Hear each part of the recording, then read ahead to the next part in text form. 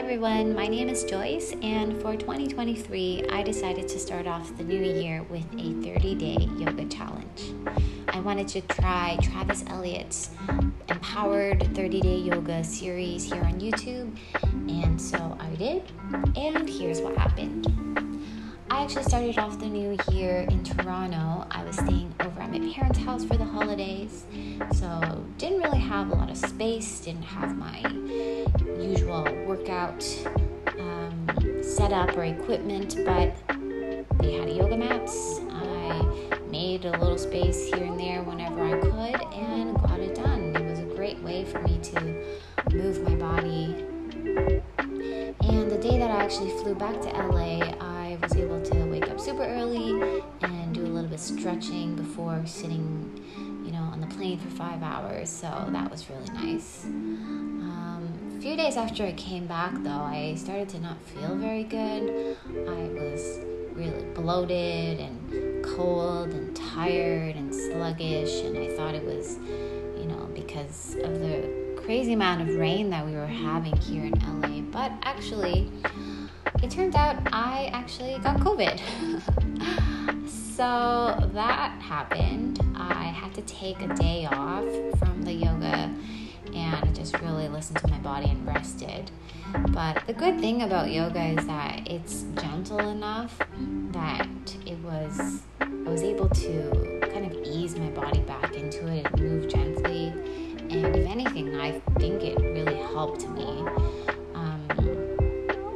move in a way that wasn't too strenuous, but still, get my body moving during this time. And luckily, it wasn't really that bad. I recovered quite quickly and was able to, get back into things really quickly.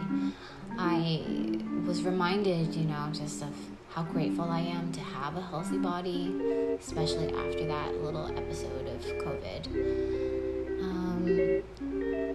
This program has power yoga as well as yin yoga, and it's really well spaced out.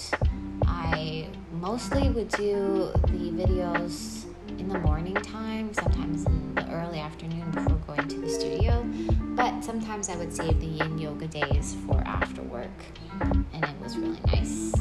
I loved being challenged with different arm balances and like half moons, and it was always nice. It was a pleasant surprise to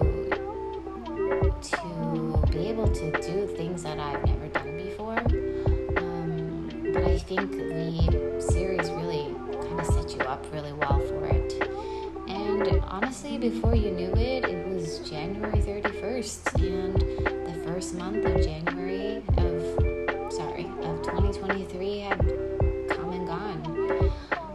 I will say that just doing yoga every day for 30 days did make me miss weightlifting a little bit, because that's something that I like to also do in my home, movement practice aside from dancing.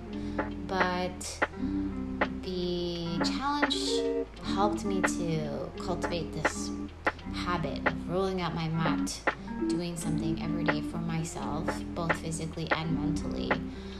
And so I really enjoyed it. I would highly recommend this program to any intermediate